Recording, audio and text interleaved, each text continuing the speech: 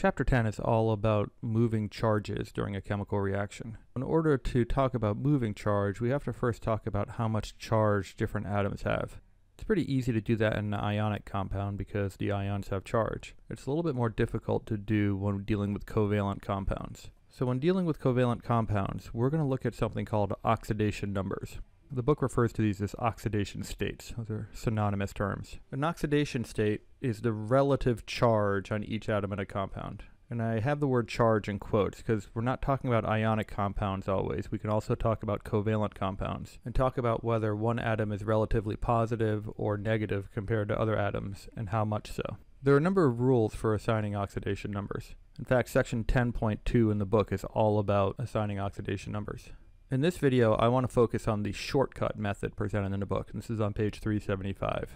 It looks pretty complicated, but if you go through the rules, you'll realize that we actually know most of them. Here's the chart provided by the book. It breaks it out into 8 different rules, strangely numbered rule 1 through 7. They sneak in something called the halide rule, which we'll talk about in a moment. So we can talk about these rules individually. The first one says that if you have a pure element, that pure element will have no charge. So we will say it has an oxidation state of 0. The second rule says that the oxidation state of oxygen is normally -2. And we know that already. Oxygen is in group 6, and we know that oxygen generally forms -2 as an ion. It generally forms -2 in all compounds. There are some exceptions, but for the most part it's -2. Hydrogen also generally forms a +1 charge. We saw that with our acids. Again, there are some exceptions, but in covalent compounds in particular, when hydrogen is bonded to a nonmetal, it's going to have a +1 charge. The next 2 rules are familiar. Group 1 atoms form a +1 charge, and group 2 atoms form a +2 charge. And rule 6 simply states that if you have an ion, specifically a monatomic ion, the oxidation state is the charge on the ion. So really, these rules, 1 through 6, are ones that we've been following all year. They sneak in this halide rule between rules 6 and 7, but again, this should be familiar, that halogens generally have a -1 charge. There is an exception. You could have halogens bonding to each other.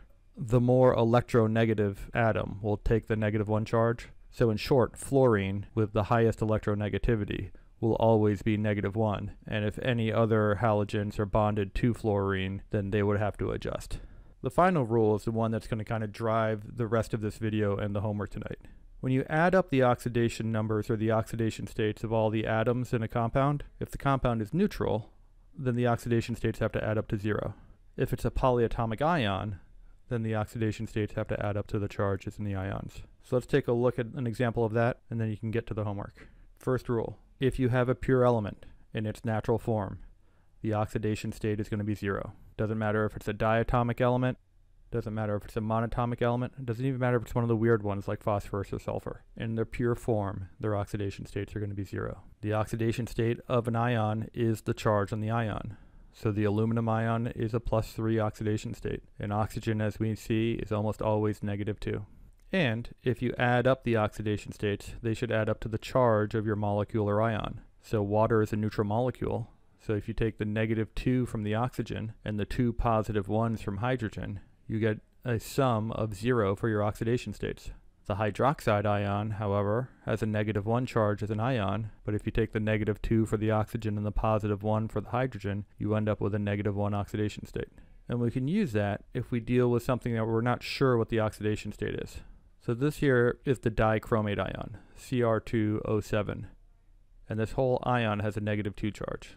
We know that the oxygens all have a -2 charge. So with 7 oxygens, that's a -14 charge. If the polyatomic ion has a -2 charge, that means the chromiums must have a +12 charge to cancel out much of that -14 charge. And if we have 2 chromiums, that means that each individual chromium would have a +6 charge. So I would have a +6, a +6, and 7 -2s to give us a total charge of -2.